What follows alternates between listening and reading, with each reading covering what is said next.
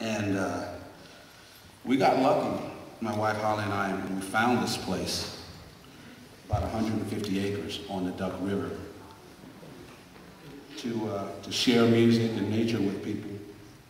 And it's amazing to me that things like this can happen, you know. Like, I'm 45 now. I started playing the bass guitar when I was about 2 years old. And at 2 years old, you can't see something like this. You know, you don't know what's going on when you're practicing, you know, a piece of wood with some strings on it. You don't know what it's attached to. And now I see quite a few people from the camp that have been through the camp. And I met a young gentleman that's going to be at our camp on Tuesday that we have going on. But one of the questions I've been asking people lately when I get a chance to work with musicians is, I ask a lot of people how many people want to be professional musicians, and a lot of people raise their hand. My next question is, why? You know, and of course everybody has the answers, I want to whatever, but if you think about it, what does the world need with another good guitarist? We got plenty. So think about it, why do we need you? But how many of us actually think about that answer? I didn't think about it when I was growing up. But because, you know, and of course I didn't get here by myself, but with a lot of help, I've excelled at playing a bass guitar. And because of it, we're going to have some cleaner water. To me, that's amazing. And I'm not stroking my own ego.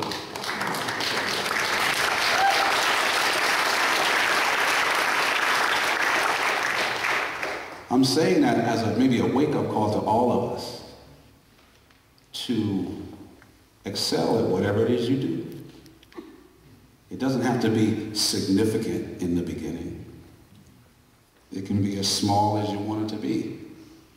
It can be as small as some of those critters on that poster. But some of those critters in a few more years may be extinct. And that may not mean too much to us right now, but in a line, I don't know why I'm talking about this, I'm supposed to be playing music.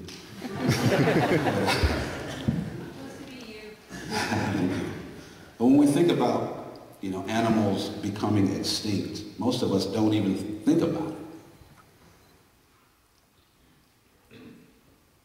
But extinction follows a line. And I'm not going to go heavily into it, but all I'm going to say is that we are in that line somewhere. Most people think we're at the end of it. I would tend to disagree. I think if we reach the point that we become extinct, there's going to be some stuff still here.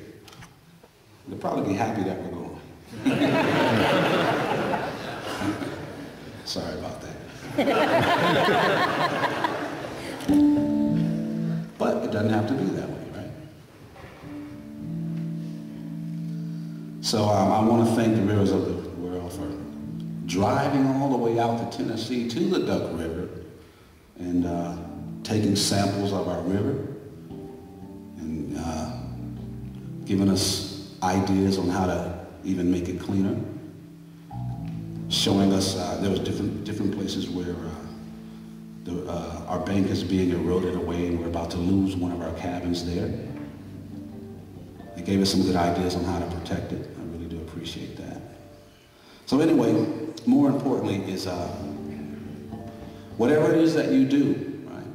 The whole world doesn't have to know about it.